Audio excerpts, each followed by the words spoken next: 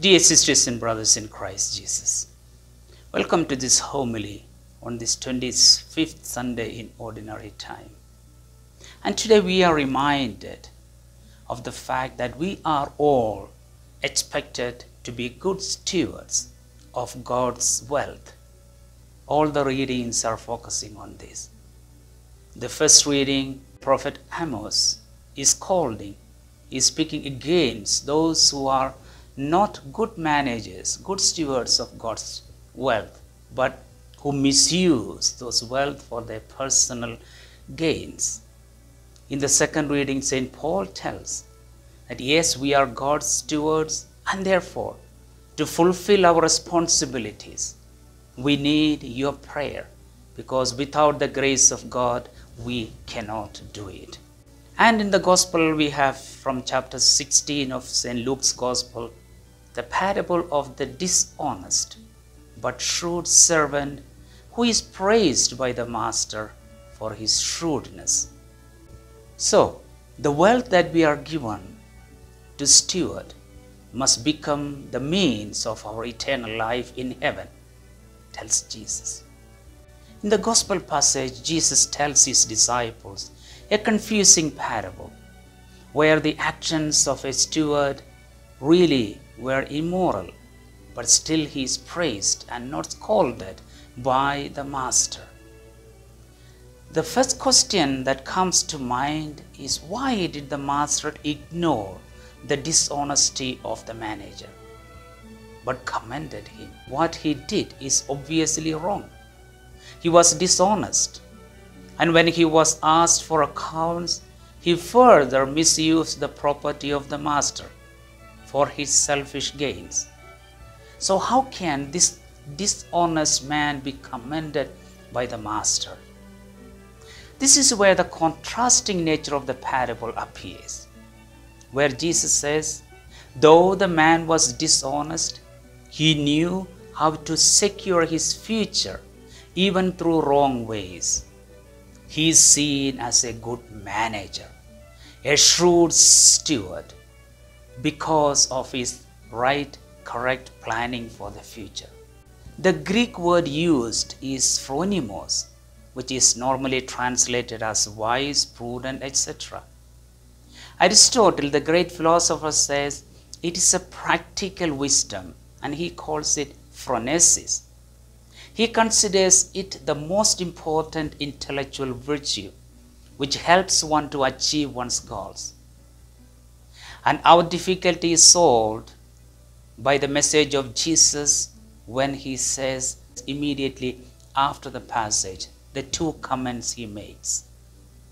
The first comment Jesus makes is this: the sons of this world are wiser in their own generation than the sons of light. So the point is not about honesty or dishonesty, but astuteness, shrewdness, or good managerial skills of the steward. For he knew how to use what he had to secure his future. This is true planning, true managing. And we find it among the sons of this world, tells Jesus.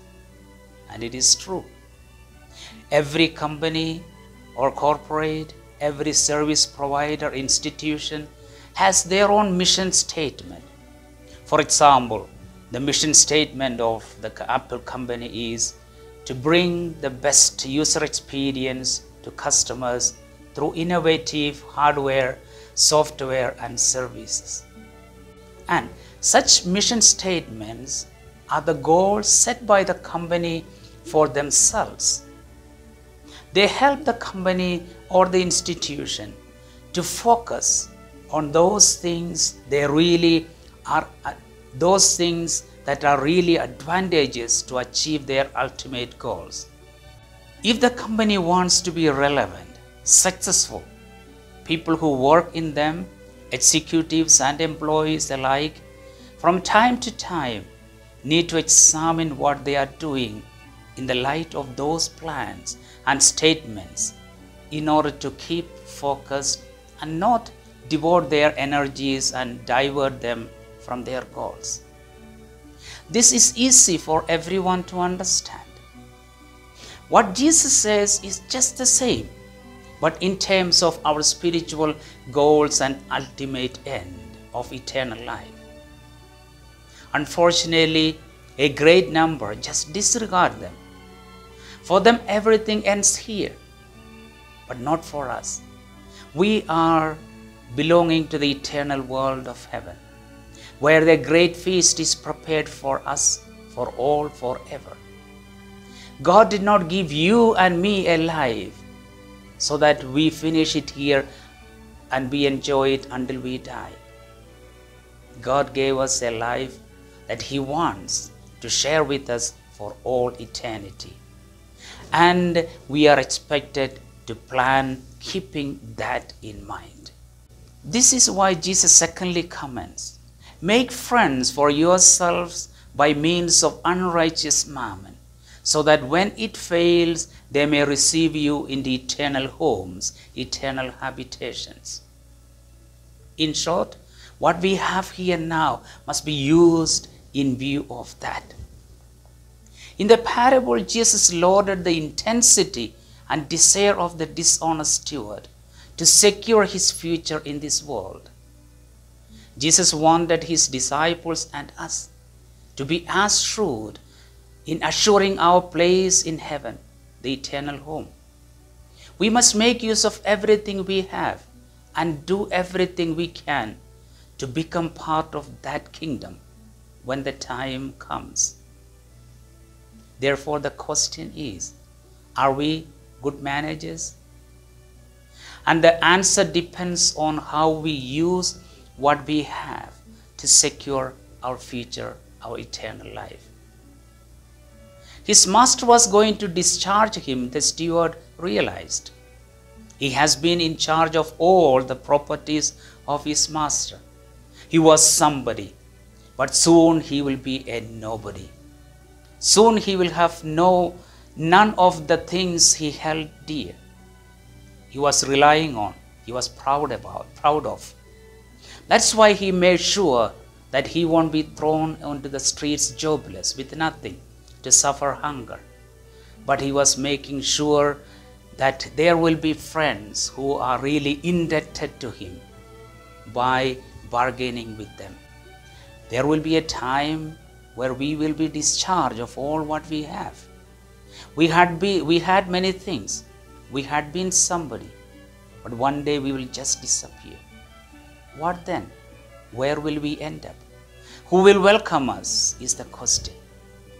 And Jesus says, if you have managed well your time, your talents, your relationships, your wealth, your facilities and comforts, your everything, you will be welcomed in the right place. You won't need to go begging and starving and suffering. You will be accorded a grand welcome into your heavenly homes. When whatever you do, you are doing it keeping in mind the eternal home of heaven, not to gain personal gains and selfish goals, not to please others and to be praised by them, not to enjoy the perishable wealth of this world, but for Him and His kingdom where you belong to. You are becoming an astute steward. You act with phronesis. But many people are not as astute as a steward, for they fail to make friends in eternal homes, like the first reading, the people whom Prophet Amos criticizes, who focuses only on the material, perishable homes and making friends with them here. Are we one of them? Another possible interpretation of the parable, and to see why the master praised him, is that Jesus was in fact applying the parable to himself. Remember the comment of the Pharisees who were saying, this man, Jesus, is dining with the sinners. He forgives too much. Yes, and that was last Sunday's readings. Jesus was in a way squandering God's wealth of mercy and forgiveness, they said. The religious life of the Pharisees was a very meticulous spiritual bookkeeping exercise. Everyone had to pray, pay, and obey. Anyone who didn't was considered to be a lawbreaker and was cast out. Everything had its price and everyone had their value in that spiritual economy, provided their spiritual books were perfect. Jesus had a different understanding of our value in God's eyes. He was generous with everyone in imparting God's wealth of mercy and forgiveness. So much so that the Pharisees complained, "This man squanders God's wealth, which is supposed to be given only to the few chosen ones." So Jesus gave them the parables, the 3 parables last week and also today. He tells them the master's wealth is to be freely distributed to all, to be squandered. It needs to be given freely. That's why the master in the parable does not scold the steward, but commends him, just as God the Father will commend the Son who is squandering his wealth of mercy. Dear sisters and brothers, on this Sunday, we are reminded of the fact that we are stewards of God's wealth. Let's squander it. Let's give it freely and abundantly to everyone who needs it. And thus we will be good managers, through which we will secure our right place in heaven. Let us use everything. Let's do everything here what we have in view of that eternal heaven. And that is being a good manager, a good steward. May the Lord bless all of us.